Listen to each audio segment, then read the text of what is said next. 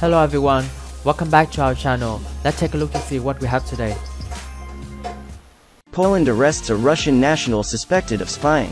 Poland has arrested a Russian national and charged him with espionage, officials announced Tuesday.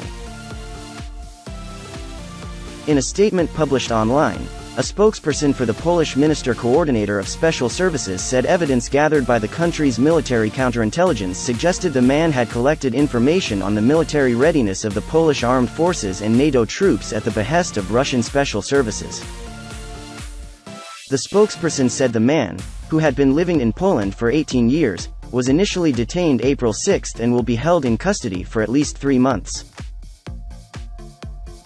It comes after Poland expelled 45 Russian diplomats suspected of working for Russian intelligence back in March. Moscow responded with the expulsion of 45 Polish diplomats earlier this month. This is the end of our news today. Thanks for watching and have a good day.